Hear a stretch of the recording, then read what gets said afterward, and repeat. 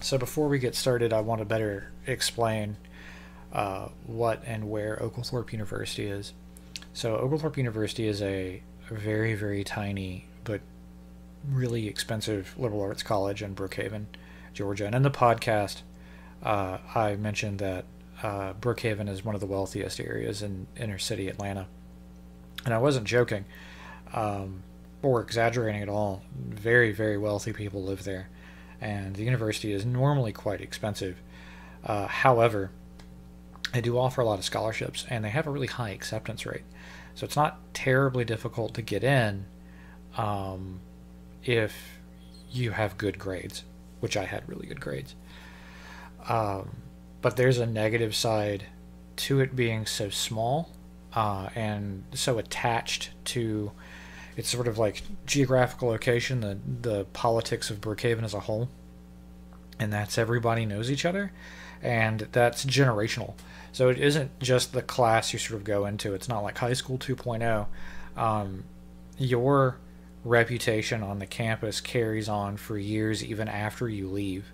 When I became a student there, I was inundated with stories and reputations of people who had graduated like half a decade earlier. People still remember them, referred to them by name, and whatever reputation they had, usually a really negative one. The other problem is the Brookhaven connection part of it is that it is kind of a school that most of the elite people who live in the suburban neighborhoods surrounding the school send their kids after high school. And that means that those reputations and all of that intertwine with the politics of Brookhaven. And Brookhaven incorporated itself as a city within a city specifically to isolate itself away from Fulton County, which is Atlanta proper, and to separate their schools from the public school system. It was very much a move to take the rich further away from the poor, in contact with the poor. So people like me who come from Albany, Georgia, which is one of the poorest places in the country, are consummate outsiders. And it was an entirely new world for me. It's also a culture of haves and being caught up in the moment and modern fashion and modern events. A lot of the people who go there have diplomatic ties to other countries. A lot of people from foreign countries go there, and they tend to not be people from they are people from poor countries, but they tend to not be poor people from those countries. There's a set of luxury apartments that's just right next to the school, built on top of a luxury shopping area, and rent that's absurd for the area, like some of the most expensive places to live in Atlanta. That's not like in Midtown, but it's still really expensive. And like I lived at the Gables Apartments because I was taking care of two of the students, which I had mentioned in the podcast, and we had trash valet. A valet trash service. So you take your trash can out and someone would dispose of it for you, and it was mandatory that you pay the little tiny fee that was part of it, on top of the really, really expensive rent. I always thought that was really absurd. That's a very bougie thing to have, but that's sort of a normal feature. And most of the foreign exchange students that were there lived in those apartments. They didn't live in the dorms. I mentioned this also in the podcast. It's crazy that we pay so much money for it, but the dorms are terrible. The worst quality dorms are as bad as some of the trailers I'd seen in Albany. Bad AC, outdoor facing AC, easy to break into. There were a couple of break-ins when I first got there. They were also covered up.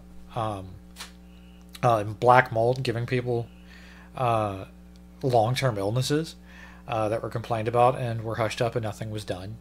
And because the people who run the school, of course, are on the board and know everybody who runs the city, there's no one to really go to enforce code to get any of this resolved. So students who have to live on campus in a really terrible environment.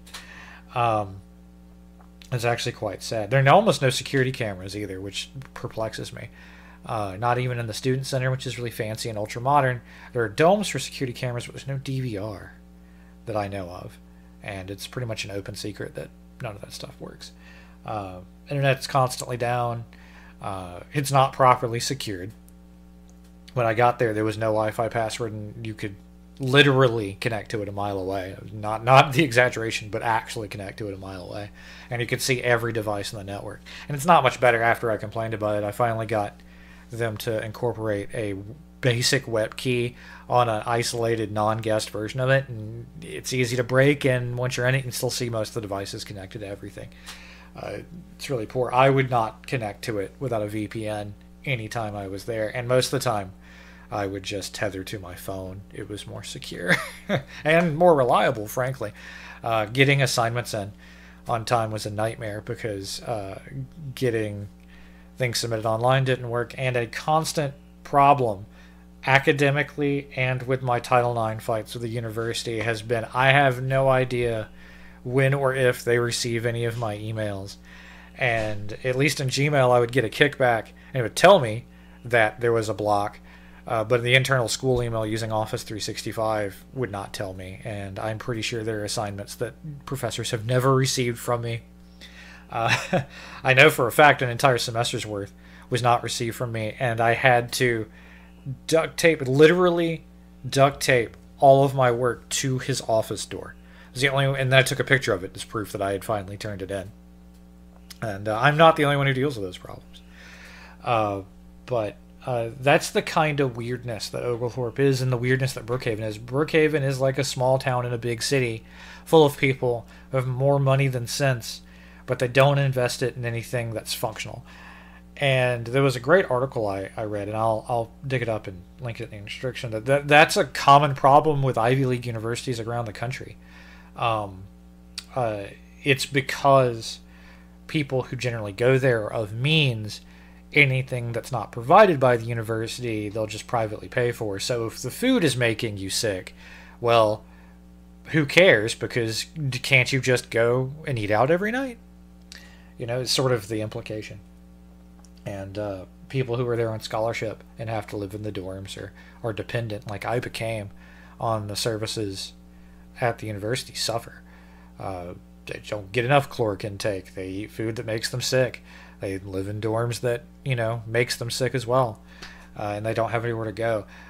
Even though it's mandatory to stay in the dorms, most of the students who go there and are of means, they go home for the weekend or go home every night.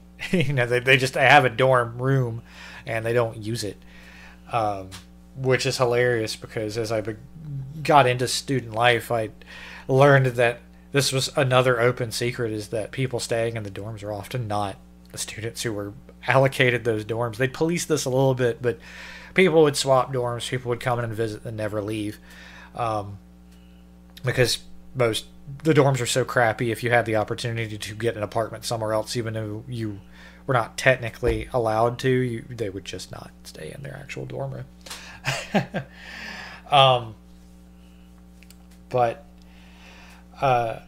besides all of those problems, the academic part of the university is amazing, and that is something else I was not exaggerating about. Oglethorpe provides the best academic experience I've ever witnessed, and I've sat in classes at UGA, GSU, Emory, Kennesaw, Miami. I was in Tallahassee, went to around Florida State, a couple other places. Oglethorpe's classes are just amazing. It's like half old school, but some of the professors at least incorporate modern technology on them, and they're incredibly knowledgeable in their fields. And the small classroom size and the amount of time and effort the professors put into their classes and talking to students is amazing. Like, if you want to talk to a historian, you can spend hours in office hours and even beyond connecting with a professor and giving you books and connecting you to his connections at Harvard and Yale and Oxford and Cambridge. It's incredibly difficult in today's job market to get into academia. A lot of people will tell you it's a dead end. sort of field, but Oglethorpe is one of the few places that if you do all the extracurriculars, really connect with your professors, do really well, make good grades, and put a lot of effort into it, you can have a future as a professor, as a professional academic, as a museum curator. And that's a very, very rare opportunity. And that's why I was there. I was there for that. And that's been robbed from me. I don't really have hope that I can ever get that back now, even if I did win, which is sad, because this is what I've always wanted to do my entire life. I grew up in Albany, dirt poor, and I actually have a pull yourself up from your bootstraps kind of story, because I took the computer skills I taught myself when I was a child, and I worked my way up to owning my own IT firm. But I lost all that money taking care of my mother and medical expenses and generally living life. So I don't really have a lot to show for it except for the experience of it.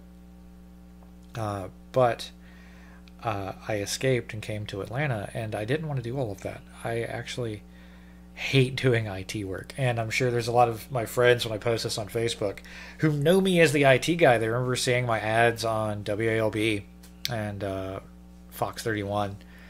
Neovox Computers in Largo Plaza on Dawson Road is your local source for computer sales and service. The certified technicians at Neovox Computers have a combined 25 years experience in desktop and laptop repair, home and business networking, and business IT solutions. Frustrated with your virus-infected computer? The professionals at Neovox can clean up your infected system fast and within your budget. When you have a computer repair need, call 337-2238. Neovox Computers. Welcome to the 21st century. And I'm the Neovox guy. That was the name of my company. I'm the computer dude, and that's kind of what I'm known for. I'm known as being this IT hacker guy. I have a confession to make. I hated every second of it. I like working with technology when it's my own projects, but I like using technology to learn other things. Like, as an example, as a project I did, I made the Parthenon in Minecraft for a project. I've always wanted to sort of use technology in a history preservation, teaching, sort of situation. I use technology to learn beyond the scope of the narrow world that Albany is, and escape the ignorance that sort of like holds in its grip. I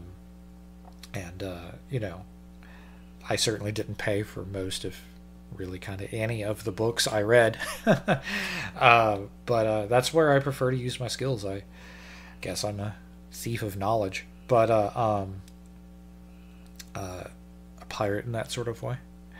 But instead of pirating pornography, I pirated books, textbooks, history books, that sort of thing, because I usually couldn't afford it.